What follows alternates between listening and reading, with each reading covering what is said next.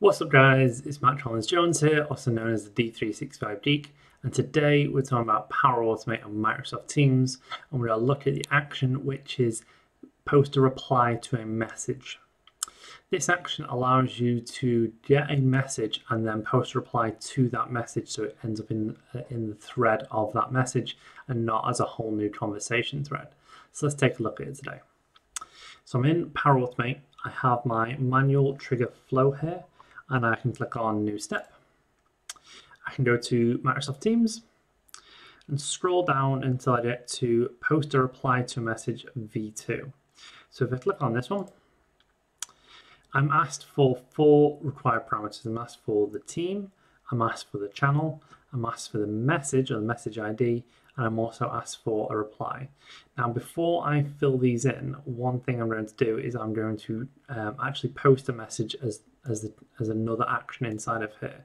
So if I go back and add a step and add a Microsoft Teams action, we can see the post a message V3, which is the video that we covered last time.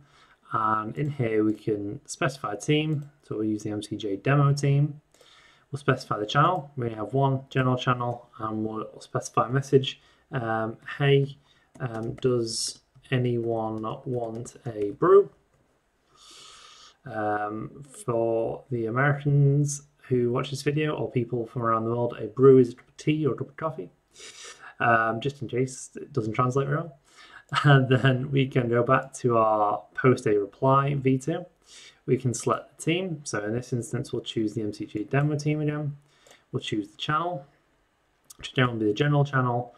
And then the message ID we'll actually get from that first step, that post a message V3. Now you don't need to use this. You could use the direct messages step. You could use one of the triggers, but this is the way I'm choosing to get this. This is just to show you how this action works. Your your scenario and what you're using this for will probably differ. So we put that in, and then the last thing asked for is our reply. So we can say yes please, milk, coffee, milk, no sugar. And again, we have all the same tools that we have in Power Automate, in like Microsoft Teams, so we can make these things bold, just so that they see this better. We can make the text a bit bigger, so we could say we want it to be 16 because I really want that brew, and I'm not being left out of this brew round. So we can do this. We can change the font. We can add lists in, so we can do all these different things. This is the color picker, so we can change the color. We can highlight stuff, so we have loads of different options. We also have the show advanced options that allows us to put a subject into here. I don't think it's particularly useful for a reply, but you have that option anyway. So once we've done this, we can test this out. So we'll click on test. I'll perform the trigger action. We'll save and test. We'll run the flow. Click done.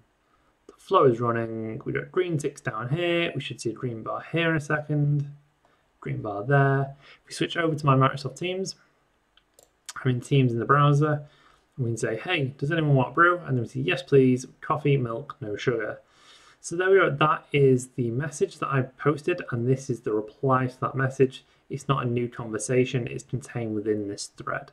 So it's a really useful way to use this.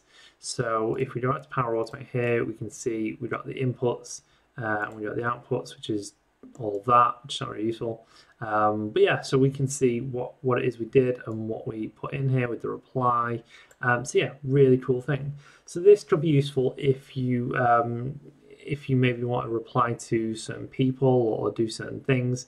As always, I want to know what you guys use this for, so let me know in the comments down below what you use this for, how you use it, what sort of business scenarios you have, because I'm all about learning and figuring out some of these things. So let me know. If you found this video useful, if you could like and share it with your friends, that would be appreciated. If you've not already, click the subscribe button and stay up to date with all my latest videos, and I'll see you next time.